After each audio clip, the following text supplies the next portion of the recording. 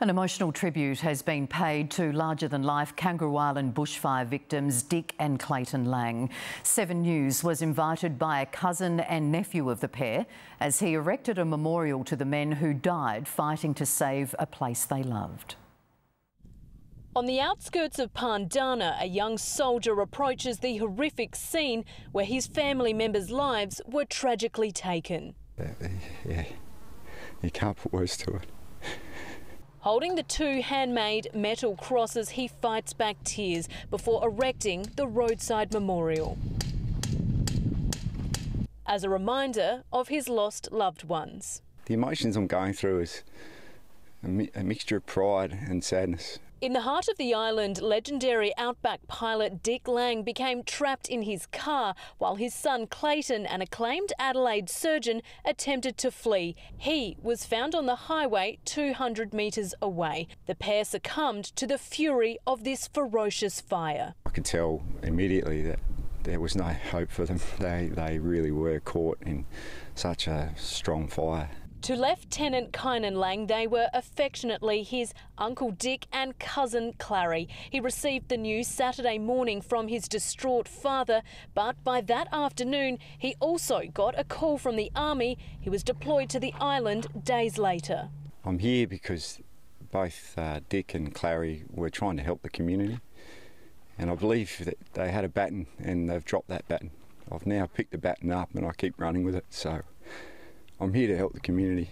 He's had a chance to reflect on his larger-than-life relatives who died while trying to help others. My uncle and my cousin put the community before themselves and they gave their lives doing that. A funeral will be held in Adelaide and a service on Kangaroo Island on Friday. Casey Treloar, 7 News. And Casey joins us from Kangaroo Island where a community meeting's underway. Casey, what's the latest? Rosanna, the CFS has told residents there's still reason to be nervous despite milder conditions. Almost 200 people packed into the Kingscote Hall here, where some spoke of their devastating losses. The bushfires began on Kangaroo Island 26 days ago, and authorities say the threat remains. They've warned there's no guarantee they'll be spared from more fires this summer. We're just waiting and waiting because you just don't know if the wind shifts the wrong way. Is it going to come towards us? Is it going to get out of control again? I was out there for a while today. It seems to be getting better. I suspect it will be a long time before we have the confidence to declare it safe. Despite the fire threat still lingering, the worst of it appears to be over. The Mayor suggesting crews have been able to break the back of this monster. Residents and local support groups are now actively working to try and restore normal function to the communities here, but that won't be quick and it will take months, if not years. Rosanna? While the bushfire crisis cripples the nation, local farmers want to remind us about the extreme drought on Adelaide's very own doorstep. If it doesn't break soon, some say they could be forced to walk away altogether.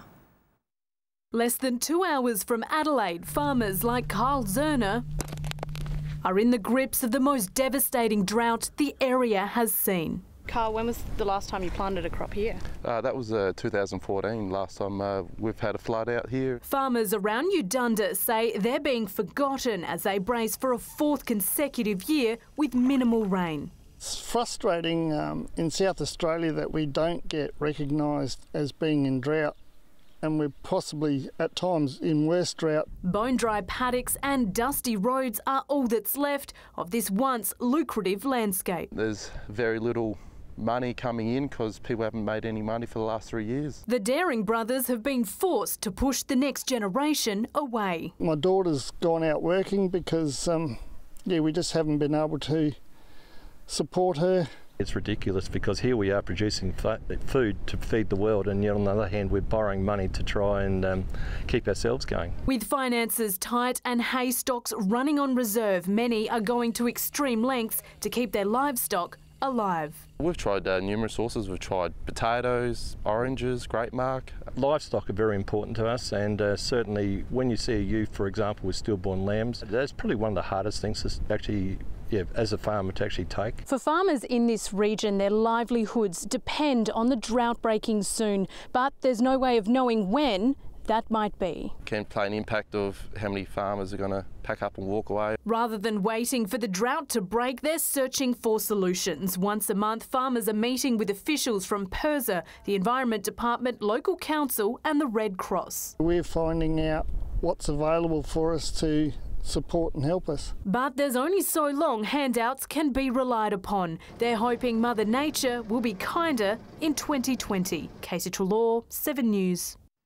Last night we brought you the heartbreaking story of a veteran with PTSD whose support dog went missing from his property. Now for some good news, the pair's been reunited and police are following a strong lead. They say a dog's man's best friend, and for Brenton and Brian it's a bond like no other. Plain to see the moment they were reunited. Elated, yeah. Lots of tears. Not just a pet. The 3-year-old bull mastiff Brian is Brenton's support when he suffers the crippling effects of post-traumatic stress. He's essentially he's my medical aid. He helps me. But last week, Brian was snatched from his Uluru property. That day, a dog groomer happened to drive by and spotted a man with him. I just said he'd seen the dog running around on the road and he was just trying to get him into his van so he could take him down to a vet to get him checked to see who he belonged to. That never happened. 6 days passed and Brenton feared his prize-winning pooch wouldn't be found. Then last night... I got a phone call from the guy that had picked him up. And he said he was going to return him. When Brenton quizzed why he hadn't taken him to a vet... He said his mate was in love with him. Police are investigating. Brenton is thankful to everyone who put the word out about Brian. He believes the publicity helped lead to his safe return. I thought, oh, maybe somebody will know something. I didn't expect to get him back like within an hour of the news. That was incredible. Casey Treloar, 7 News. Good stuff.